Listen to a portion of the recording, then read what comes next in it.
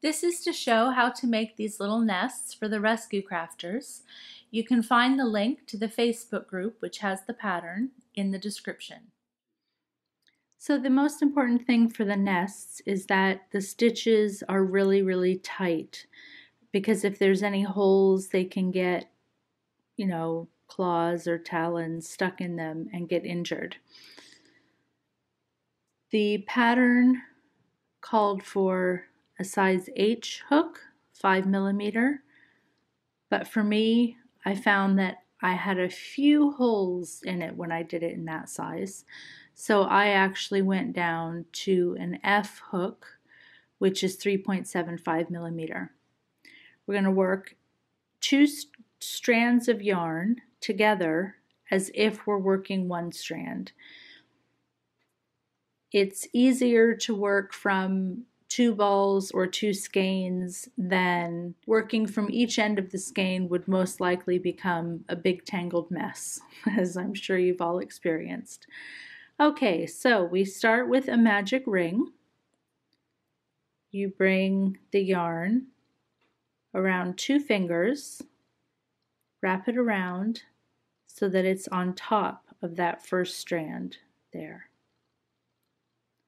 And you're going to just pull that through. Now this gets a little bit tricky. You're going to want to hold the magic ring with these 2 fingers so that it doesn't come undone. That pull through and then chain 1 does not count as a stitch. That just anchors the magic ring. So now we're going to do 6 single crochet right into the ring. 1, and it's a little tricky working with 2 strands. You have to make sure that you get both strands in every stitch and that you go through both strands in every previous stitch. So 1, right into the circle, 2,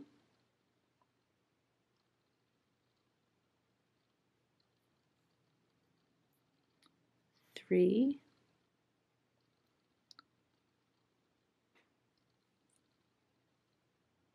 4,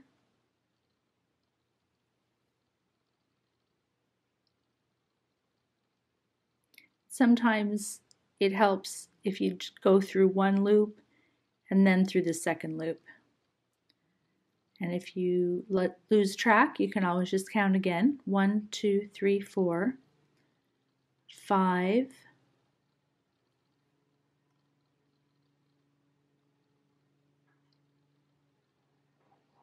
and 6.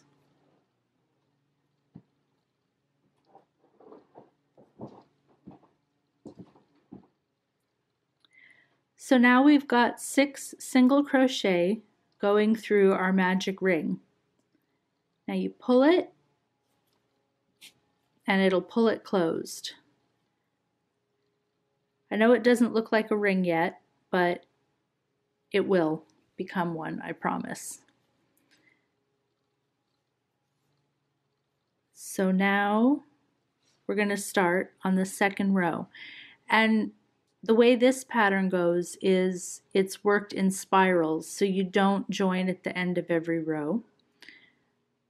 So in order to keep track of this first stitch in every row, I will often just use a contrasting piece of scrap yarn.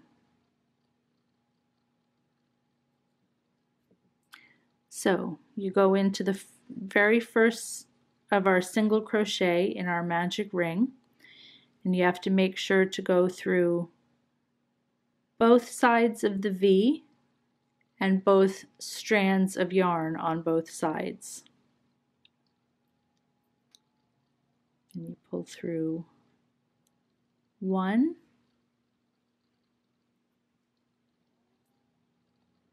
and single crochet,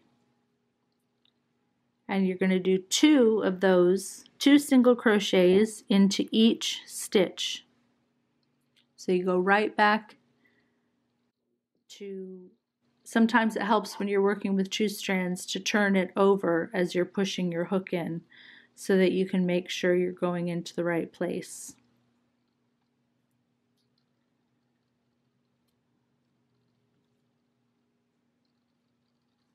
Two, and then now I keep a separate hook. You can use the same hook, which I often do also. You want to go back into that first stitch of this new row just to pull your marking yarn through.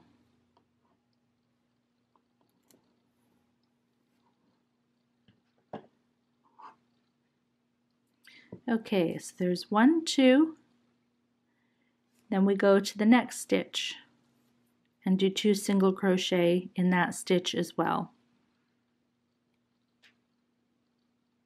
1 and 2.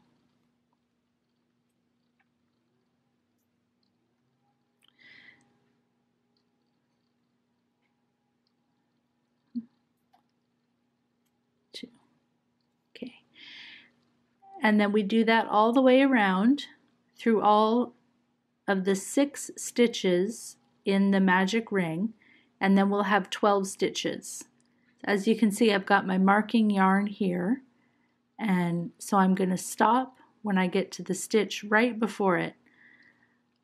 I'll do these few stitches and get back to you on the last stitch. Okay, so now I've done 10 single crochet in this round so far. And you can see that the marking yarn is marking this stitch, so we're going to do 2 single crochet into that last stitch in the previous round. 1 and 2.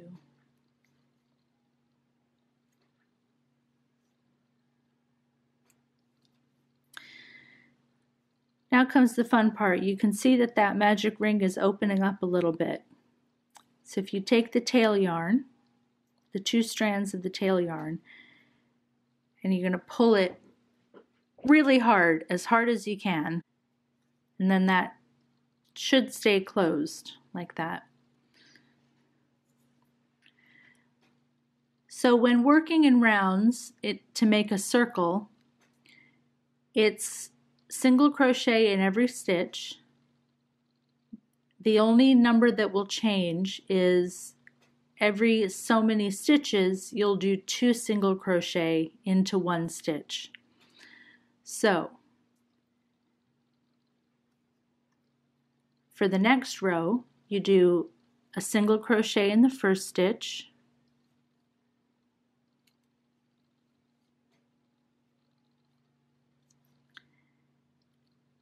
and 2 single crochet in the next stitch. You want to make sure that you only get the top of that stitch. 1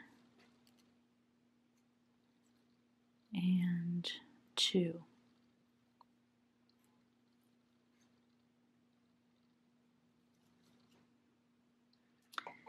Sorry. Then go back to the first stitch of this round, and you can either use a stitch marker or a marking yarn, whatever is easiest for you. So 1, 2, 1.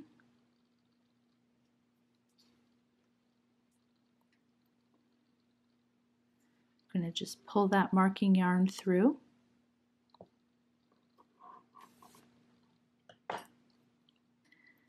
There you go. So then we'll continue this round, which will be 1 single crochet, 2 single crochets. In this round, the 2 single crochets into 1 stitch will be every second stitch. So 1,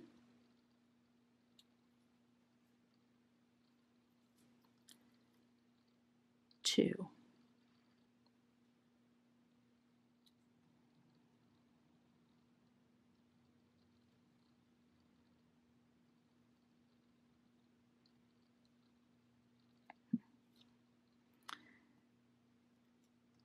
Working with 2 strands, you'll often find that you have to redo a stitch.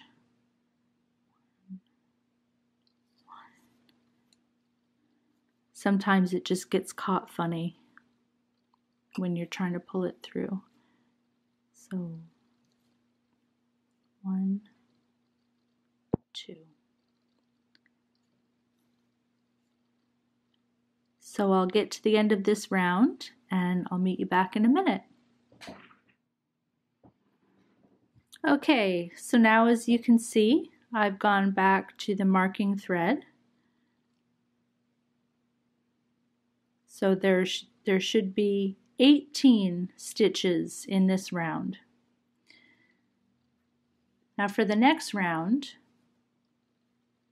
because we go up 1 number each time for the 2 single crochets into 1 stitch, it will be every third. So 1,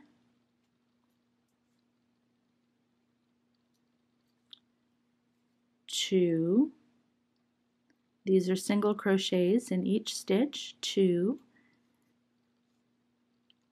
and then the third we'll do 2 single crochets into that stitch.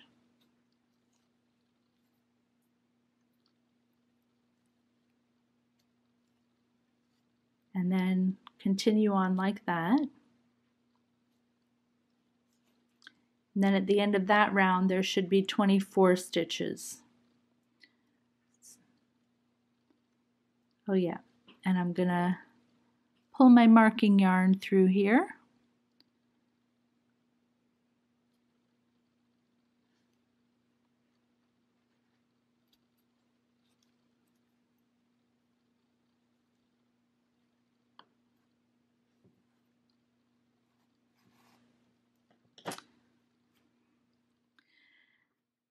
So now we've finished that row, and you'll see this chart for the various sizes. According to the chart, if you have a base round number of 4, it should be 2.25 inches in diameter. So let's check if that's right.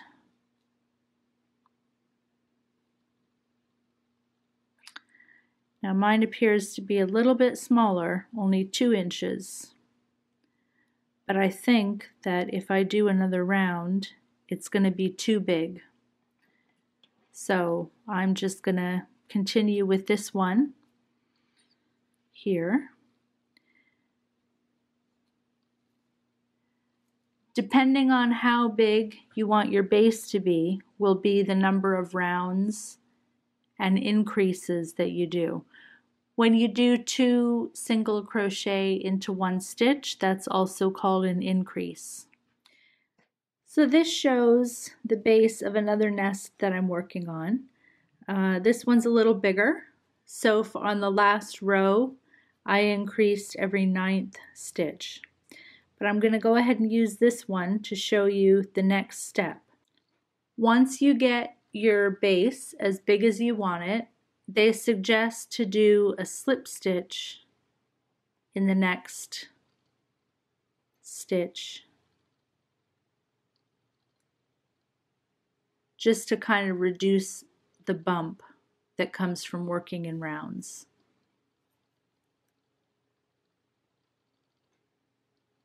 Okay.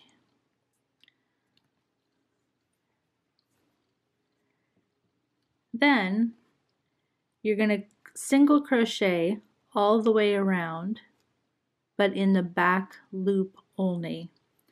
So you'll see when you look at the top, it's like a bunch of V's. So one side of the V is what's called the back loop. Hope you can see that okay. So you stick it just through the 2 strands. You still have to make sure to get both strands of the back loop only. And then single crochet as normal. So instead of where normally you would stick it in the stitch under both V's, you're sticking it in the middle and only getting the back loop of that V.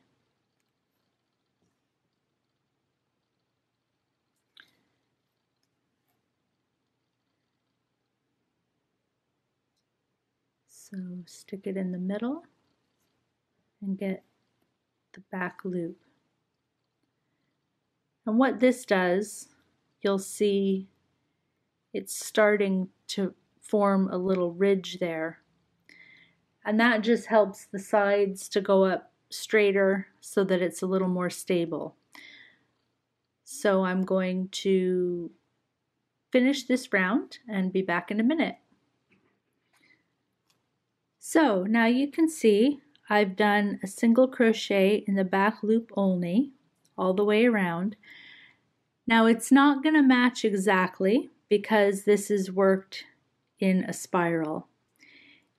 The only way it would match exactly is if you were to join with a slip stitch at the end of each round, but the pattern says to do it in a spiral. But it's still going to give a lot of stability. So you can see there's my last single crochet in the back loop only. And then they suggest again doing a slip stitch in the next stitch. So you just pull through and pull right through again to make a slip stitch.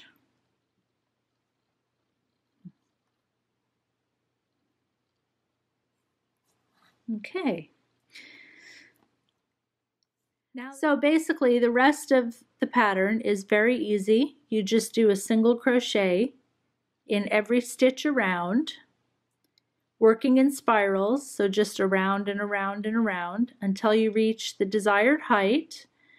Remember to check the chart. And the pattern suggests to end it with an invisible finish, which they have a link for a video, a very good video on that. So I hope that's been helpful. I hope that was easy to understand. If you have any questions, feel free to ask them in the comments below. Also, this is the first time I've ever made a video, so if you have any suggestions, those would also be appreciated. I've discovered in the group that many people are learning to crochet for the very first time to help with the rescue efforts. So I'm also planning to make videos on how to crochet for super beginners. Once again, you'll find the links for the Facebook group in the description below. Thank you very much.